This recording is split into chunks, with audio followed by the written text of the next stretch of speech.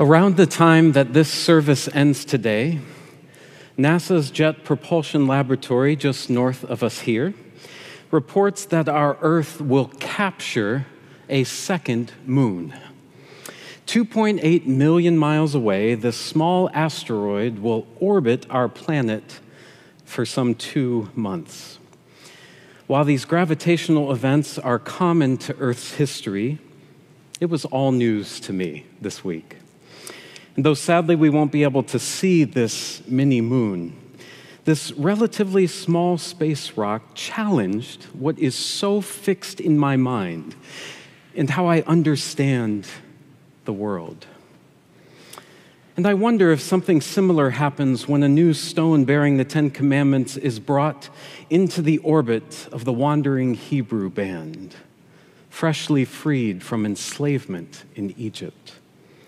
For all these commandments have become in popular culture today, we may mistakenly believe they were intended as heavy stones to be hung around the necks of others, or proverbial pebbles in people's shoes. But these 10 teachings invited a liberative reimagination of the world, a new foundation in the formation of a people. Walter Brueggemann writes that the Ten Commandments are strategies for staying emancipated once you get away from Pharaoh. So the last few weeks we've been reimagining these commandments. Reimagine life in close communion with the Holy, who sets people free, which naturally presents a challenge to every idol we make into small gods that keep us and others caged. Greed, power, and compulsion, all the isms, racism, sexism, nationalism, heteronormativity and patriarchy, xenophobia, homophobia, transphobia. The sacred abides in every heart and in the heart of all matter. So resist doing harm in the name of the sacred. Resist creating God in your own image by projecting all your prejudices onto God and then defending your mistreatment of others with a divine seal of approval. Reimagine an economy built not on endless productivity, where people and creatures and Earth's resources are reduced to expendable means of insatiable, profitable ends. Reimagine moments and days for resting and remembering our original, irrevocable, unshakable goodness, not for what we do, but because we are. Rest in your belovedness. Today, the stone tilts and turns on its axis, revealing the next commandments, each of which concerns human relationships and the quality of shared life. They flow from this reimagined life with the divine, who I believe is always compelling us into closer community. And they begin at home. Honor your mother and your father so that your days may be long and that it may go well with you in the land that lies before you. Imagine the original urgency of these words in a time when life expectancy was less than half of ours today, and in a culture whose mythic memories and stories and practices were conveyed orally. Memory was a sacred obligation and chief among the things parents are implored to do throughout the Torah. Children that honored their parents gave weight to these teachings, memorized them, studied them, and lived them, and finally passed them on to their children. Those who know me well know that I have a bit of a rebellious side. Never so true as when I was in the 9th grade. There were some tense years between my parents and me, especially the day that I threatened to drop out of high school once I formed my new rock band. The very next morning when I came downstairs, I found my parents' large Bible open to Deuteronomy chapter 5, a giant neon yellow arrow cut from poster board pointing directly to the fifth commandment: honor your mother and father. The ensuing laughter began to heal the space between us in a very real way. To honor, to give weight to. Perhaps our life's work has been in unlearning, giving weight to a new way of being, contrary to the harmful and hurtful ways that maybe we experienced at home. Perhaps our reimagination of life finds resonance in this reimagined fifth commandment by Enfleshed. Care for those who have cared for you. Our definition of family expanded by necessity and choice into a community of mutual care. And we learned, maybe for the first time, the truth of Bell Hooks' words. Rarely, if ever, is any of us healed in isolation.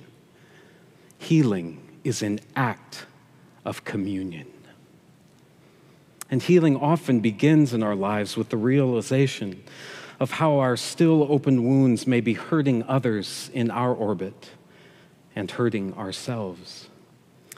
But when we vulnerably expose them to the light of acknowledgement and truth, maybe with a therapist or trusted teacher, pastor, mentor, or friend, or among community in whose culture we are cherished and safe, our ever-healing wounds can become a source of strength, not only to break harmful patterns and cycles, but as a source of deeply empathetic, authentic care of others.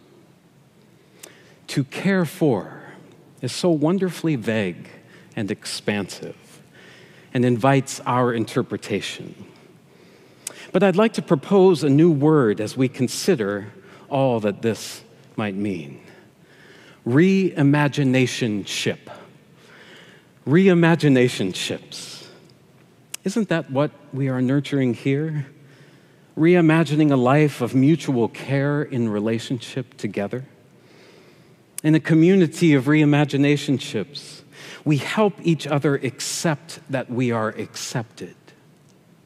Help each other find wholeness and get well, knowing that when one of us does better, we all do better. Communities like ours have some inherent gravitational force, pulling others into orbit so that they might know belonging too.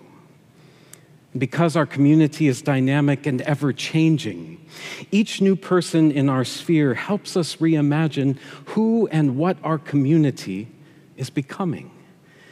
It keeps redefining itself because of each one's unique gifts. And as each challenges us to understand the world and even ourselves in a new way. Many moons, we might say, reflecting some new expression of the divine light we've yet to know and experience. But might we reimagine the commandment even farther? To care not only for those who care for us, but to extend our circle of care and concern to those who don't, or who can't, or who won't reciprocate. Who is my mother? Jesus asks. And who is my brother, my sibling? Truly, I tell you, it is the one who lives in love and does the will of love in the world. A second-century Greek philosopher, Aristides, wrote the Roman Emperor Hadrian to challenge the perception of early Christian communities as mere troublemakers. Among his description, they've taken it upon themselves to care for and feed the city of Rome's 20,000 poor. They incorporate those without homes into their own and treat them as sister and brother. And they believe that through forgiveness and love, even their Roman oppressors can become friends. With tribalisms flourishing and our falling further into ideological, political, and religious entrenchments today, it is so tempting to turn inward and close ourselves off and care only for our own. And on a global scale, this leads to the dangerous dismissal of entire groups or nations of people. Gives us an excuse to look away or pretend not to see their suffering and remain silent or indifferent. The recent racist demonizing of Haitian immigrants in my home state has been particularly heinous. Its consequences profound for the community there. But even more profound is how love stood up to meet these moments. The residents of Springfield, Ohio, across the political spectrum, are daily packing restaurants founded by Haitian immigrants and refugees. And many churches in the area have decided to plaster welcome and support signs to the community in Haitian Creole. It reminds me of what Father Gregory Boyle said, that authentic Christianity never circles the wagons. It always widens the circle. In these days of dehumanization, we humanize others through compassion and care. We give weight to the boundary-subverting inclusion that Jesus embodied and breathed and lived. When we have more than we need, as the popular meme says, we build a longer table, not a higher fence. This is how we live into the hidden wholeness at the heart of existence and challenge the intoxicating illusion of our separateness. Who yet searches for love, acceptance, and belonging? Who needs the healing care of community still?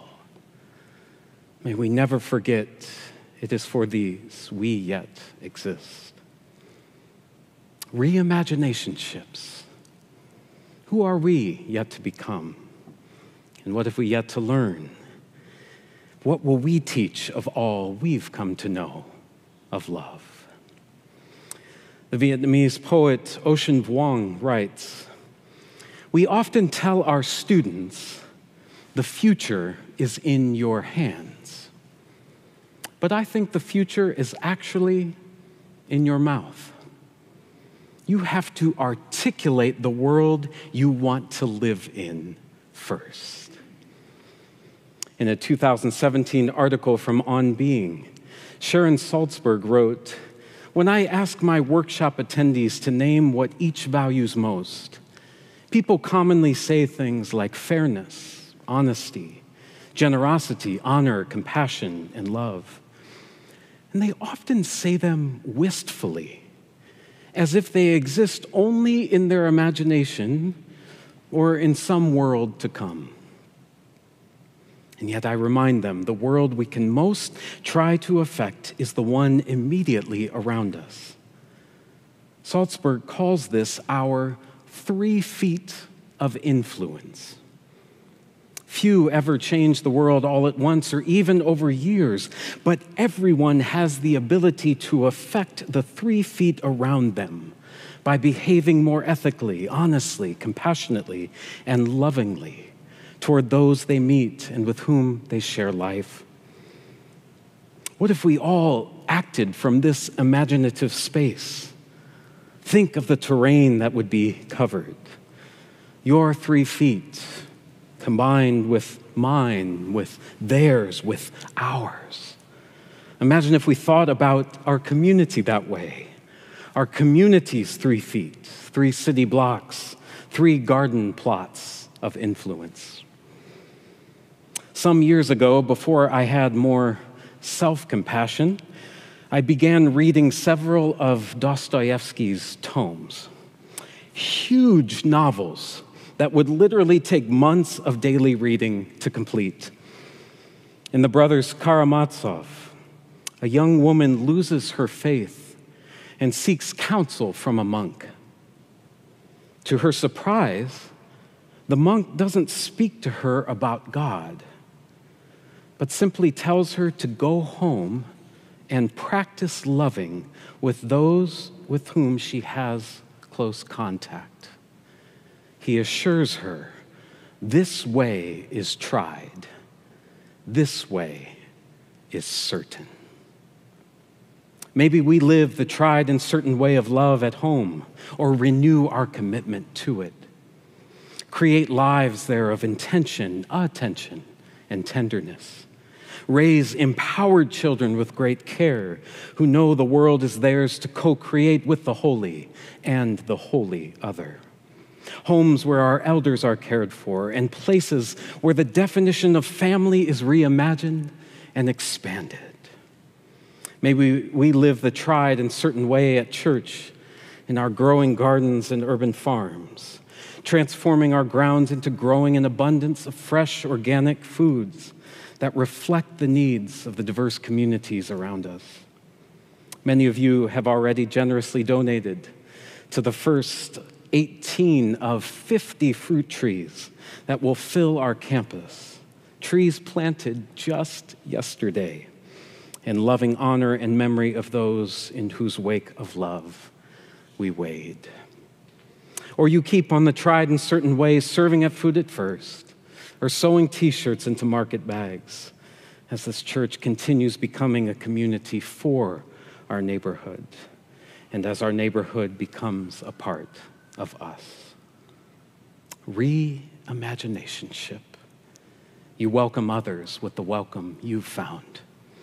You become another's anamkara, their soul friend, and they become yours. The tried and certain way of love always enlarges the circle of care. And we all orbit this center, which is love, and then help others find love at their center too. We honor each other, give weight to the wonders we all have to teach and learn. And somehow every time the burdens become more bearable. Reimaginationships of healing and wholeness with a healthy side of laughter and joy. Let's feast.